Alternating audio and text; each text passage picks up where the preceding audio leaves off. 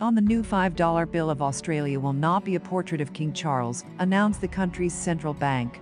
The new banknote design will pay homage to the culture and history of Indigenous Australians on one side, while the other side will still feature the Australian Parliament.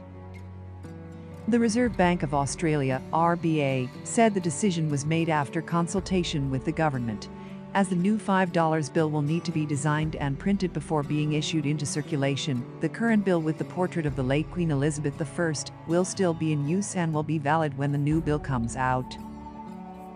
The central bank said it will consult with First Australians, a national Indigenous organisation that supports entrepreneurs, when designing the new $5 bill. This decision by the Reserve Bank Board followed consultation with the Australian government, which supports this change.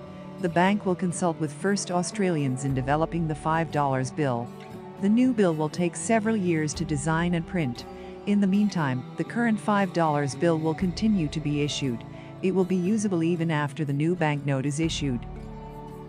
Treasurer Jim Chalmers said the change was an opportunity to find a good balance.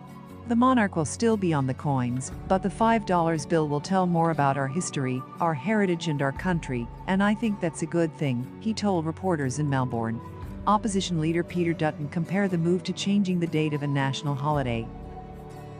The decision to remove the King's portrait from the bills was described by Senator Lydia Thorpe as a huge victory for ordinary people, Indigenous people who fought for the decolonisation of Australia. This is a tremendous victory for the ordinary people, the Indigenous people who fought for the decolonisation of this country. Indigenous people have never ceded our sovereignty to any king or queen. Time for a treaty republic? It is estimated that Indigenous peoples lived in Australia for at least 65,000 years before British colonisation. The British monarch remains the head of state of Australia, but the role is now largely symbolic. Australia is one of the former British colonies currently debating the extent to which it should retain its constitutional ties to Great Britain. Incidentally, interestingly enough, British-Australian ties began to break down after the Dukes of Sussex went there and then left the royal family.